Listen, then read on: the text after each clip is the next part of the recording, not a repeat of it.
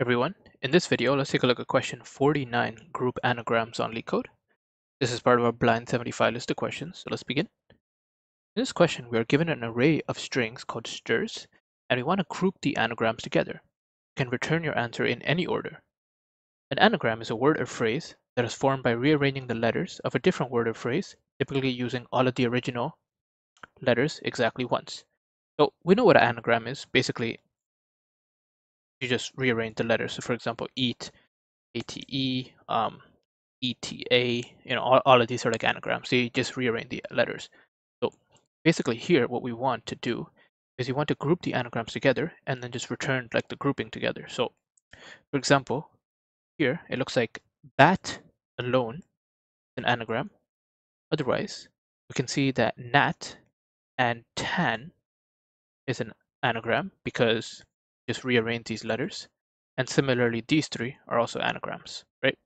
So I think we know how to create we know how to determine if something is an anagram, right? We can just count the number of letters in the two words, maybe use something like a counter in Python, just basically the frequencies, and we make sure that that's equal. Like if it's equal, then it's an anagram. Now, one thing here is that we want to group the anagrams together. So when we are going through the list of strs here, we want to basically determine which anagrams are the same. So what's one way we could do that? Because I'm thinking that this kind of requires like a hash map, right? Like a dictionary. So what we could do is we could have like some sort of key, and then we could map it with words. We could map it to words that have the same anagram. So for example, that would be on itself, but then we could have key, and that would map nat. It would also map tan. And similarly, we'd have some sort of key here. It would map 8, it would map eat, it would have t.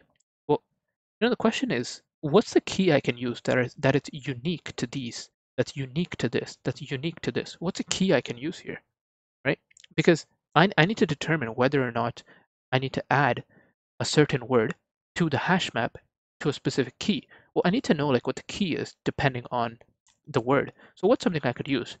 If you kind of just stare at this for a few seconds, you can actually realize that the key that turns out to be the best key is just sorting the word, right? For example, here, the key I can just use is bat, or not bat, ABT, because that's a sorted version. Here, the key I can use is ANT, right? Because NAT and TAN, they'll have the same sorting. It will just be ANT. Here, the one I can use is AET, and this will map ATE, EAT, and TEA. Basically, none of these other words will have the same sorting. It will have none of them will have the same key. Only the valid anagrams will have the same key because all I'm doing is I'm sorting this.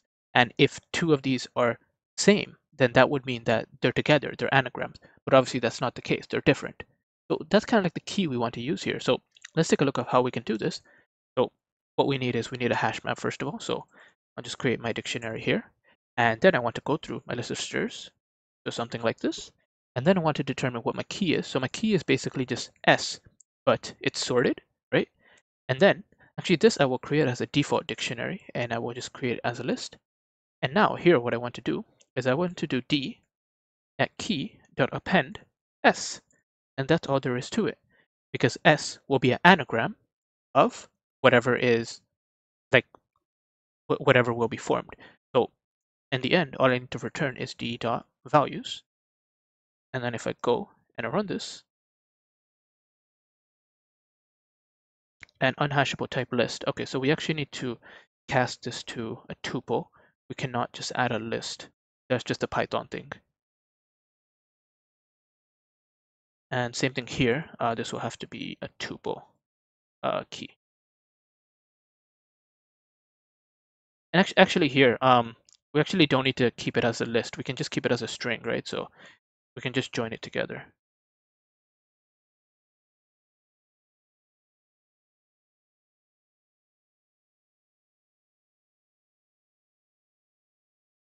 Okay, so I guess one thing I'm doing wrong here, this is just part of the way Python is working. But looks like I'm returning like every single letter separately. So here, let me just, I should just be able to do S actually. I think the error was coming from this key. It wasn't coming from this, yeah. The error was coming because of the key. Okay, perfect. That's all there is to it, really. So again, let's just quickly go through this, like what's happening.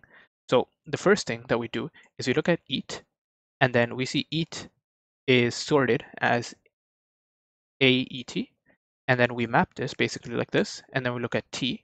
T basically doesn't exist anywhere, so we'll create it, and T, actually no, T, the sorted version of T is exactly AET, and we see that it exists, and so we will add it over here. And then tan is completely a different thing, so this will be ANT, and then it'll go to tan, etc. So that's like the way this program and this problem works. So what about the time and space? Well, you can see that we're sorting, so it's like n log n for sorting, where n is like the maximum number of letters you can think of.